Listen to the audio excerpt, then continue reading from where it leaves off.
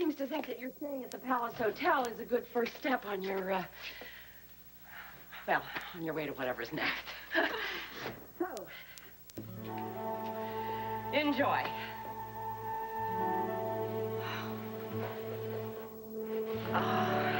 This room's for me? Yes, is something wrong?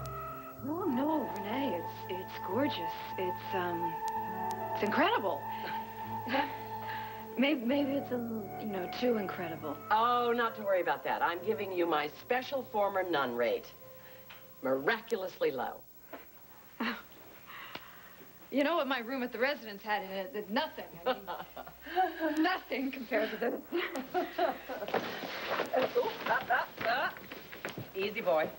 You know, I tipped a busboy, and I said I'd take it from here, but it looked much easier when he did it. Is that all mine? Oh, yeah. This is from the residence. These are what you had in storage at Anders. Yeah. So, what do you think? Is it great or what? Huh? I feel like I fell off this world and landed on another planet.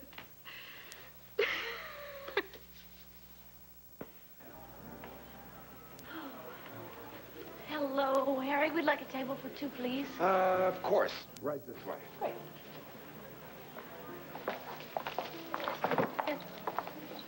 Thank you.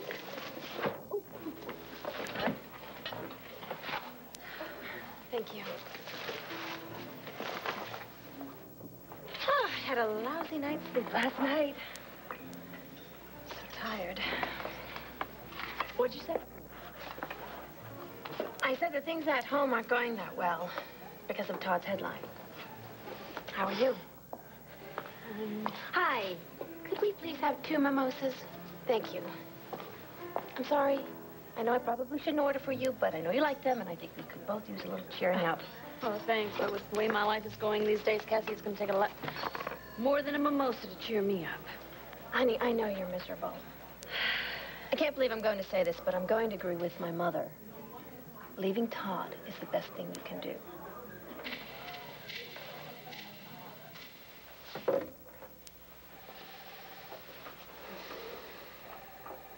God, I'm good. Briggs, it's me. Who do you have left floating in the reporter's pool? Oh, no, absolutely not. Who else? Stearns? Who's that? Never mind. He'll do. Send him up. I need somebody to cover Patrick Thornhart round the clock. See, the moment when they drag that Celtic creep off in handcuffs is coming. And I don't want to miss it.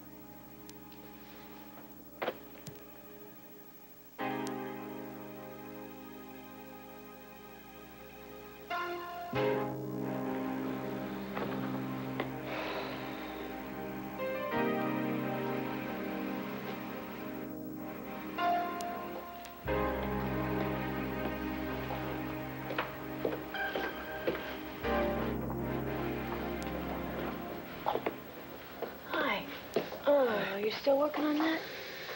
Yeah. Todd's so-called witness had to be somewhere where you could hear people yelling on the deck. But I can't fathom where it would have been standing. I don't know. Maybe there's no real witness. Just a lot of Todd's money in some liar's pocket. I mean, Todd will go a long way to hurt someone. Yeah. And I played right into his hands when I went after Carlo right in front of all those people. Well, hopefully that's somebody friendly. No. Hi. Hi, Marty. Hi. You ready for some pre-Hank prepping? Whatever you say, you're the lawyer. How's Bo doing? Oh, he's doing well enough for me to be here. They're gonna move him out of ICU soon. Well, that's some good news anyway. Yeah. Well, I'll stop by and see him when I get to the hospital. I think I'm gonna head out. Few rounds are starting early today. I've just got something I want to do beforehand, and I figure I might as well let you two work. Okay, I'll give you a call at the hospital. Okay. Bye. Bye. Thanks. Yeah, Bye. so long.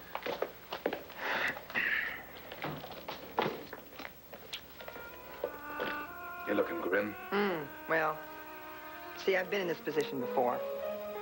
I know what Hank's like when he goes after his #1 suspect and isn't pretty. You're in a lot of trouble, Patrick.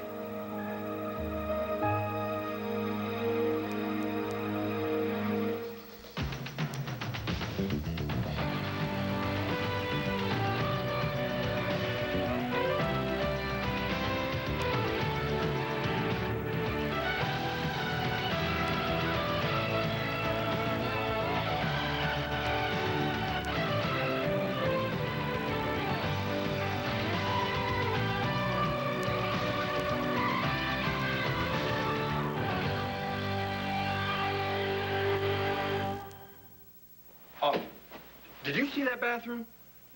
No, I'll check it out later. Good. Everything copacetic with the amenities? I mean, we got a fully stocked fridge, wet bar, jacuzzi tub, everything. Max, Maggie has the best of everything. Renee, I don't know what to say except thank you. Oh, honey, that's more than most people manage. Maggie, I think that you should take all the time that you need to adjust, and I'm going to leave you alone to settle in, but if you need absolutely anything, don't hesitate to holler. Promise? The easiest promise I'll ever have to keep. Good. Enjoy yourself, and, welcome. Thank you. Bye. Let me get that.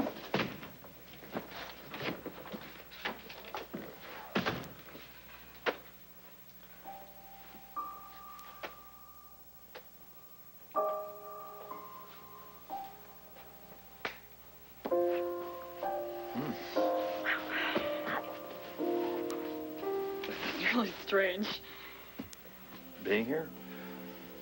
All of it, you know. I mean, wrestling with this huge decision for what seemed like an eternity. All I had to do was open my mouth and say something, and now it's gone, and here I am in this really beautiful room with this really high-tech bathroom.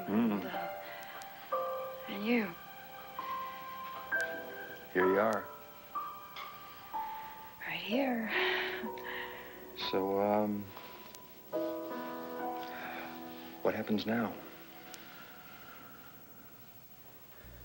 Yes, Nora, I know I'm in trouble. Thank you. It's not the pastime of a carefree man. All right, getting angry is not going to make things better. I'm not angry, but this is not the... This is part of this twisted plan that Todd has to get back at me because of what happened with Blair. Or maybe some smokescreen that's putting up to save his own butt. Patrick, this isn't about Todd. This is about you. You're Hank's #1 suspect because you have the strongest motive. You knew he was Poseidon. You knew that he'd order Siobhan's death, and you knew that he'd try to kill you and Marty God knows how many times. You wanted him dead, Patrick. You said so, in public. I'm confused here.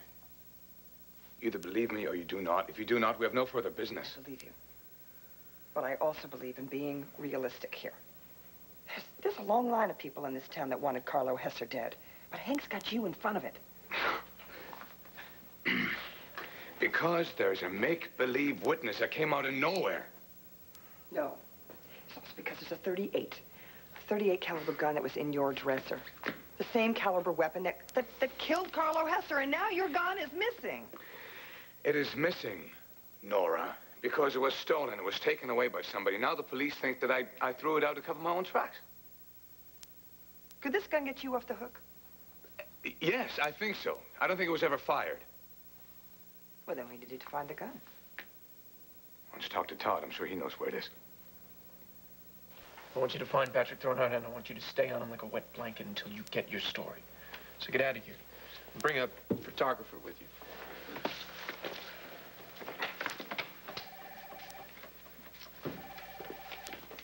You call this garbage about Patrick journalism?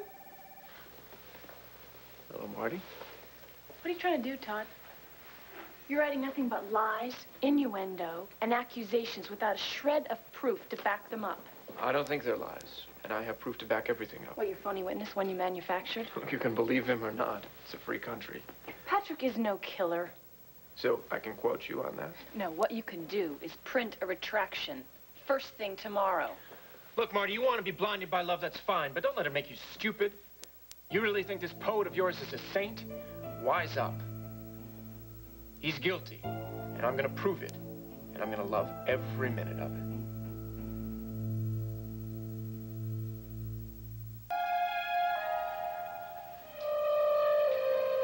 Being trapped in that cave seemed downright straightforward compared to this. Yeah. This is a nicer cave. We're not trapped. Maybe stuck a little. But I mean, hey, it's not like I haven't thought about you leaving the church or the two of us being alone together. I actually thought of it quite frequently. This is, It's weird. Yeah. The word is weird. You know, I feel like I'm 14 years old again, and you're a girl I've never been alone with. Well, you can relax. My parents are in the other room, listening.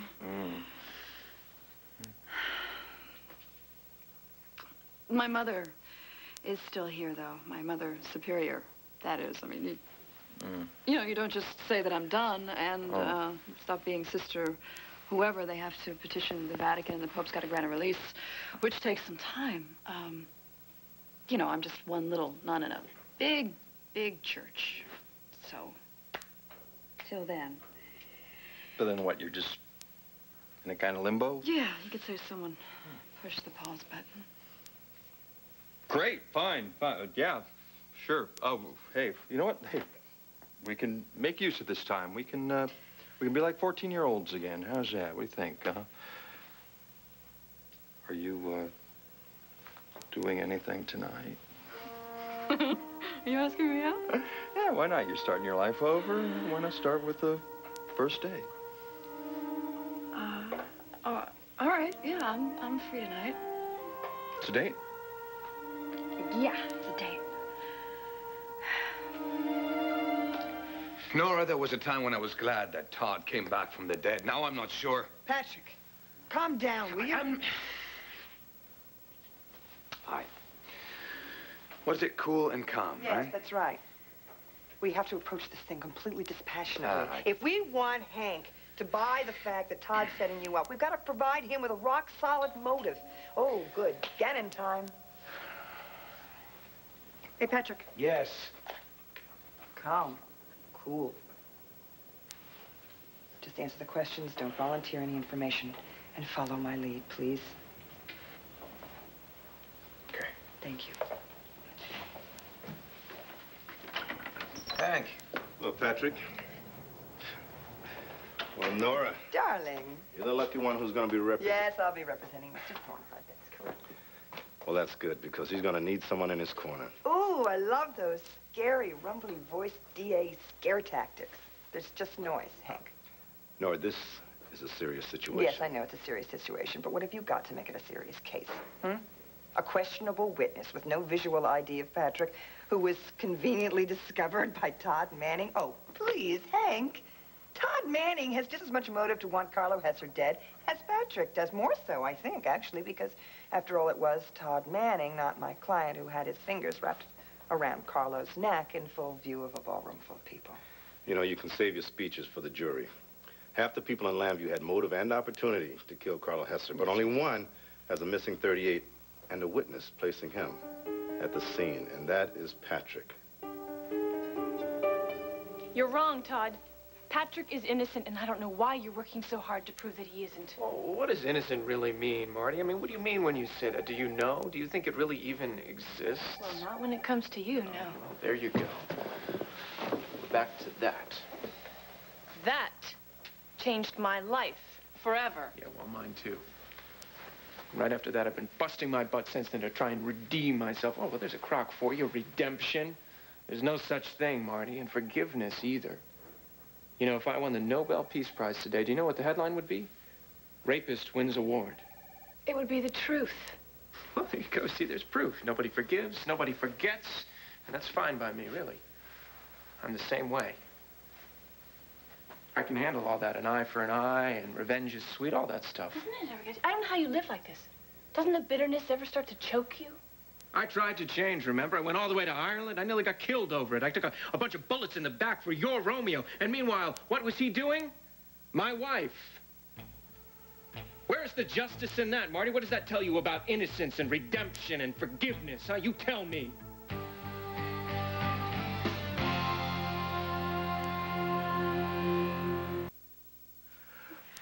Okay, so I'll pick you up in what, in an hour or two, or... Are you okay? I just realized something. What? I've never really been on a real date.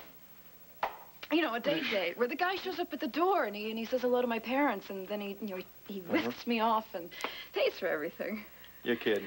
No, I'm serious. You know, when I was in high school, I'd watch those sitcoms, and I'd see the guys coming up to the door with the goofy grin and the flowers, and I'd look at it and I'd think, what is that? No, the guys I ran around with in high school, I usually had to meet, like, at the gas station or behind the railroad yards or something. Oh, I see. Not the sort of guy you want to run past the old bishop, huh? Oh, you got it. Especially since I was invariably wearing something, shall we say, dramatic. Ooh, gotcha.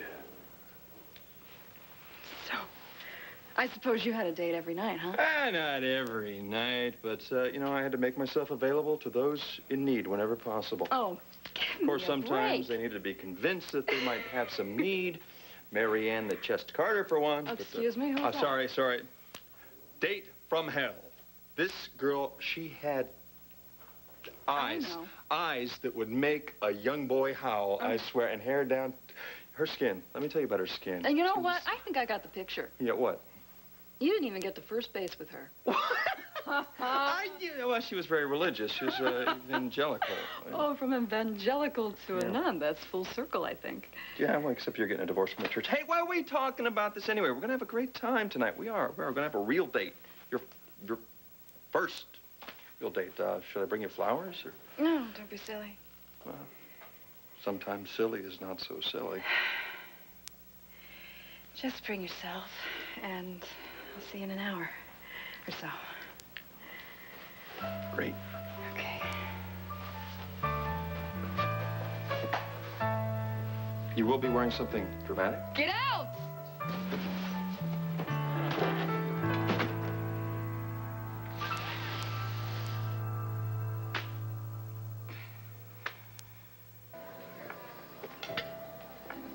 See, I'm sorry. I should not have ordered this mimosa for you. No, it is fine. I'm just not in the bubbly mood, and I am a lousy company today. I'm sorry. Oh, as if I'm Miss Mary Sunshine.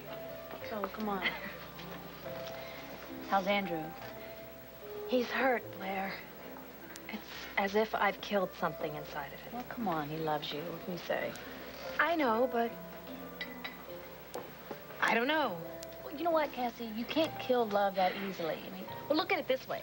At least he didn't just get crazy and rip your clothes, throw them at you, and call you a whore. No, fortunately, Andrew doesn't have the kind of temper that Todd does, and luckily, not many people do. I felt awkward, really awkward, leaving you there yesterday. Don't worry about it. I took your advice and left exactly when Hank left. I mean, but you have to look at it through Todd's eyes. I mean, here he was. He comes back from Ireland with, he'd been expecting this dream that he has been dreaming. He comes back and it's all wrong, and he wakes up in this nightmare. He can't cope, that's all. Look, I know. I keep apologizing for him. Would you look at this? I practically ate everything on my plate. Love this. I'm afraid that's a sure sign of depression. Yeah. So, I want to ask you something. Can't wait to find out this information. So, what's going on with you and Kevin? Nothing is going on with me and Kevin. Really? Okay. Another question. What are you going to do about Andrew? I'm going to love him, and I'm going to hope that he'll find a way to forget about all this. What are you going to do about Todd? I'm going to find a way to live without him. Again. I get it. Oh, this is all starting to make sense. I'm happy for you. When I first saw you, when you came back to life, and I saw you at Vicky's cabin, couldn't figure it out. Why were you staying there and not going home to Blair? It's because you knew she was seeing Patrick. Seeing? I've heard it called a lot of things. Actually, Marty, I was the one who was doing the seeing. What do you mean? I came straight home. You did? Yep, straight from the airport, fresh right back from the dead. Only the first thing that I laid eyes on when I opened my front door was my lovely wife, sandwiched between the carpet and the guy that I took the bullets for. Everyone thought you were dead. So? Look, Blair and I had something before I died, a connection, a bond, whatever you want to call it. And she tore it to pieces with a little help from your Irish boy toy. That's not true. Marty, doesn't it bother you that Patrick was kind of living it up on my living room floor with another woman? I happened to be married to someone else at the time. All right, Dylan. Yeah, well, Dylan, what can you say about Dylan? Dylan, what a pistol. Not exactly a lot of action in the sack when it comes to him, huh, You Marty? are disgusting. But, of course, it was torture for you, wasn't it? Night after night, going without.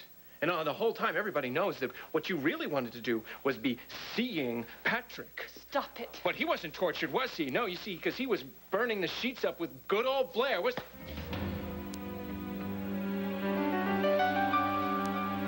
All right, one more time. No, I did not kill Carlo Hesser. The last time I saw Carlo Hesser, he was alive in the ballroom. Now, I've told you 5 bloody times. Why don't you write it down, Hank? I've got it. And I've also got that you took a gun from Blair at the time her child was kidnapped, and you took it home for safekeeping. Yes. And that's the last time I thought about the bloody thing until this business came up. I see, and now the gun has mysteriously disappeared. No, I didn't say that. I never said mysterious at all. Todd Manning took the gun, or had somebody take it. Why? Because he wants to frame me for Carlo Hesser's murder, Hank. Well, you know, speaking of Todd Manning, he did confirm that you ran into each other in the ship's corridor. And he said when he blamed you for the lights going out, that you blew up at him, and you said you didn't need this now. And, let's see, I'm quoting here, not after what I've had to do tonight. What I meant was taking the gun away. The gun from the man who just shot my best friend, Bo Buchanan, who's dying in the hospital. I thought I'd get the gun away from him so he doesn't shoot anybody else. Okay, Hank is just trying to do his job. Yeah. Listen, Patrick, I've been sifting through the facts here, you know, what everyone said. And I've come up with my own take of what might have happened. I'd like to run that by you. I suppose I've got no choice. Mm-hmm. All right, this is the way it goes. You testified you saw Bo get shot. A bullet that you know damn well was meant for Marty. Now, we've already established that you came into the ballroom red hot looking for Carlo Hesser. When you found him, you threatened to kill him in front of everyone there, and then you stormed out in a rage. Agreed? My client laughed. Please dispense with the characterizations. Well, here's what might have happened next. When the lights went out, you went out on the deck to try to get a hold of yourself, but still furious. The last person in the world you wanted to run into was Carlo. Feeling a little lightheaded?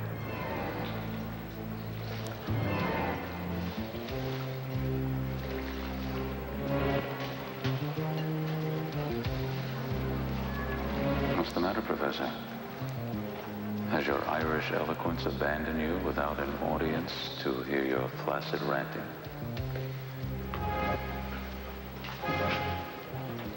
You have no heart. You're a bloody monster.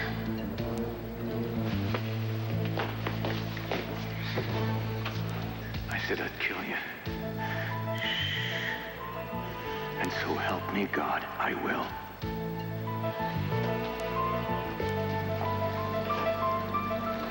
They'll never get the better of me. You're wrong. Dead man. You know damn well that could have happened. How about it, Patrick?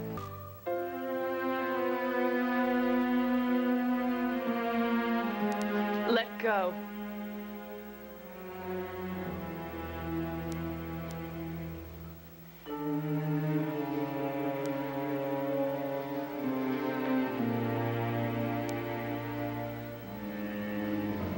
You've gotten violent in your old age. I'm not who I used to be, if that's what you mean, Todd. I'm not running scared. I'm not your victim anymore. All right. You may not know what innocence means, but I know what evil is. And when I see it, I fight.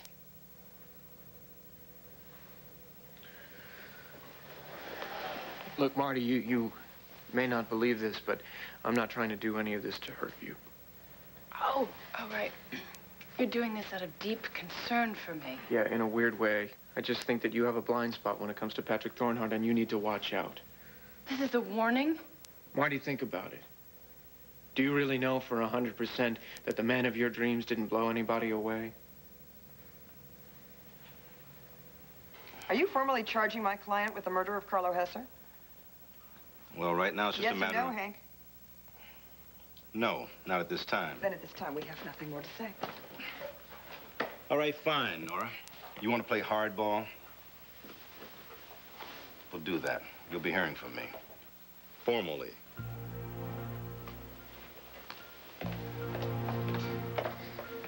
Nora, you know You listen to me. I'm your lawyer. I call the shots, and you trust me, okay? Thank you. Hank, what are you hitting them with? Murder one? Excuse me. No comment. They didn't arrest you yet? You want to call? Enough got a comment for you. You go back to your boss and tell him that the truth will out. You got me? The truth will out. Patrick. What are you doing? Do you want to get charged with assault on top of everything else? Oh, that was beautiful. You took a Sun reporter and held him up while the photographer's snapping pictures of you. What, are you crazy? Little creep deserved it. And you'll deserve it when Todd plasters that picture all over the front page of the Sun, showing you to be every inch the guilty, violent suspect. Sorry, I lost my head. You lost your head. Why don't you go run up a mountain, or go ride a horse, or do whatever it is that you do to blow off steam? Because if you ever get in a situation like that again and you can't keep control, you are going to be in a lot more trouble than you already are. Do you understand?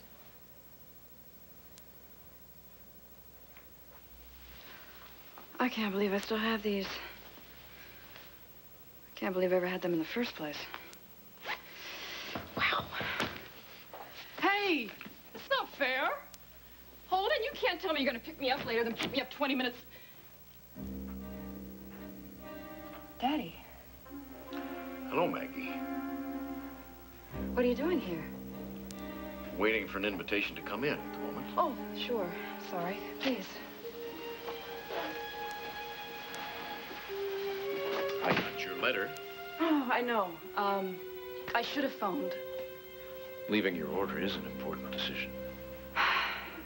I know, but to be honest with you, Dad, the idea of seeing you made me a little queasy, so...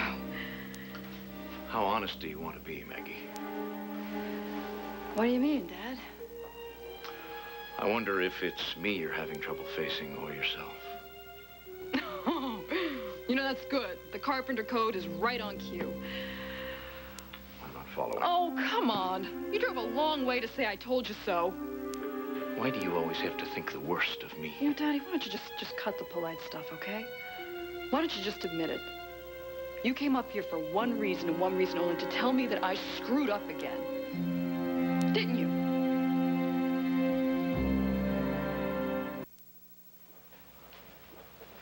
Being a nun hasn't changed you much. Or your wardrobe. Look, Dad, I'm sorry that I snapped at you 2 seconds after you walked through the door. Hardly be the first time. You know what? How about we pop this conversation into neutral and just start over? Do you really think that's possible? Look, Dad, it's just that I feel really embarrassed. About leaving the order? Yeah.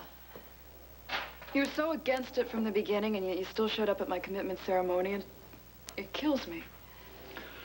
I admit it took some doing to accept your embracing of Catholicism, much less your becoming a bride of Christ. I hoped that making that decision to become a nun took some strength of character on your part. And you had found something to give your life some meaning that it never seemed to have. Something to latch on to, something to make you happy. Yeah, Daddy, I did too. What happened? Well, I guess I had to become a nun in order to realize that the life in the church just isn't the right path for me, you know? What is the right path for you? I don't know. I'm still checking the maps. But I do know this, Dad. I'm not lost, you know? It was the right move. But you thought that joining the order was the right move for you. Now you say that leaving the order was the right move. Yeah, it was.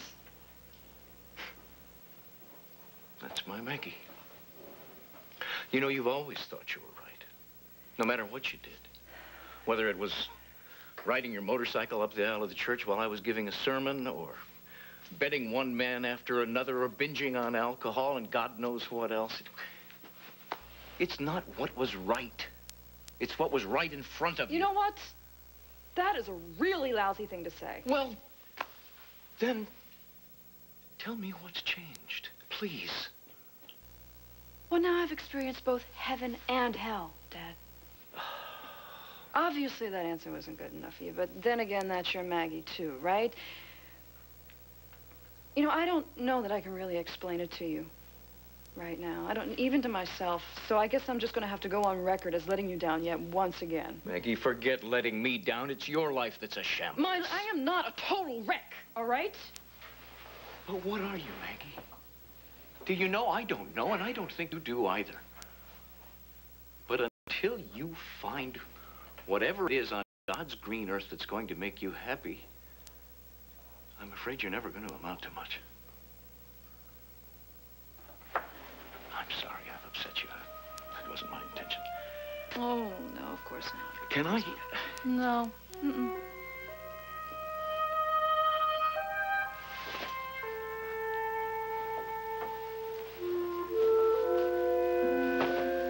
I'm staying at the Waterside Inn. If you want to talk.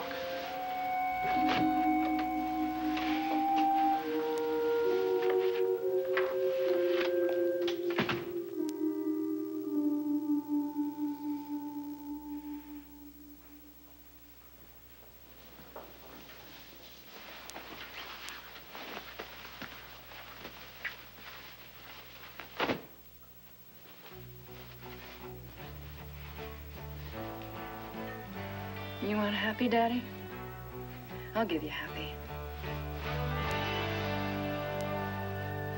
You think I want to stand here and defend Patrick to you?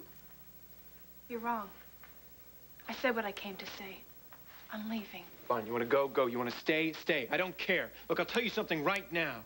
You're living in a dream world if you think you know Patrick Thornhart. I do know him. Yeah, you see, that's where you're wrong. And I'd hate to say dead wrong, Marty. I just want you to be careful, all right? People who cozy up to that little heartthrob, they have a way of ending up in the obituaries. Bingo. What you got? Exactly the story you want on Patrick Thornhart. What story? What have you done to Patrick now?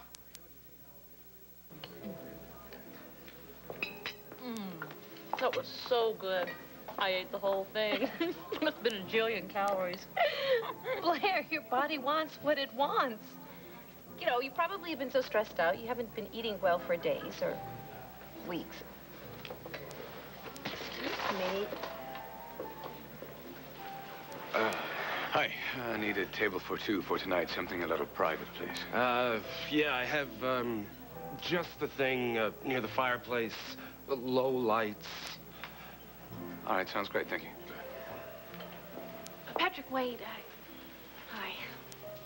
Look, I want to apologize. Oh, do you now?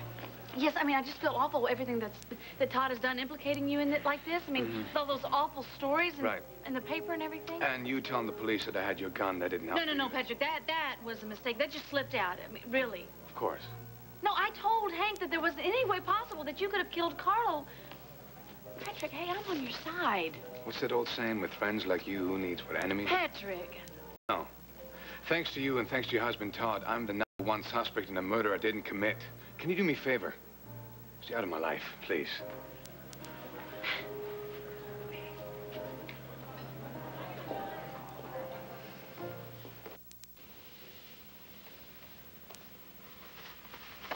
Well, now I know why I hung on to these.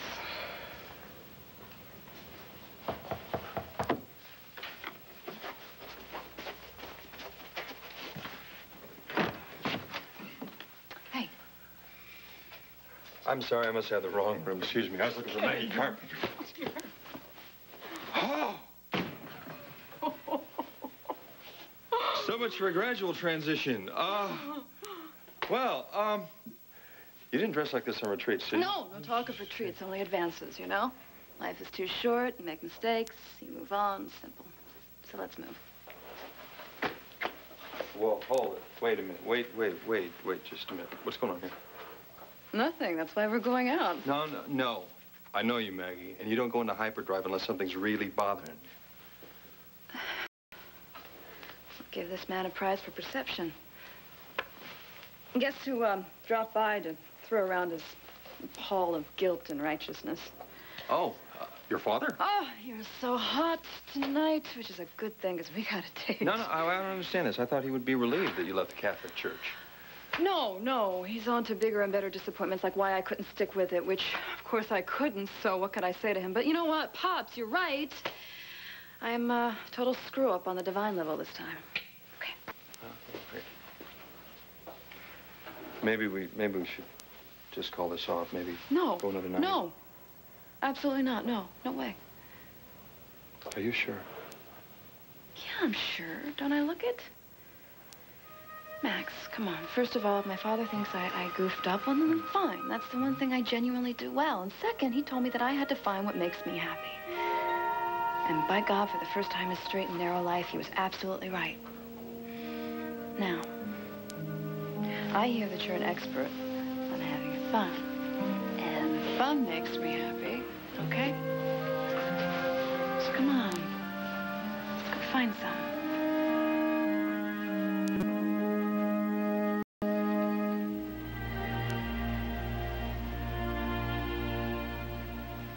So go ahead, Stearns. Tell Miss Saybrook all about it. She has a right to know about the man she loves. She can read about it in the next edition of The Sun. Anyway, here you go. Look at that. Oh, my God. It's in perfect focus, his creepy little face. He's about to beat somebody up. Who was that? Me. You got roughed up for this? Nice job. You're sick. Sending someone after Patrick, not leaving him alone for a minute. Well, get used to it, Marty. He's news, and news is my life. In fact, I just came up with a headline for the next edition. Poet proves penchant for violence.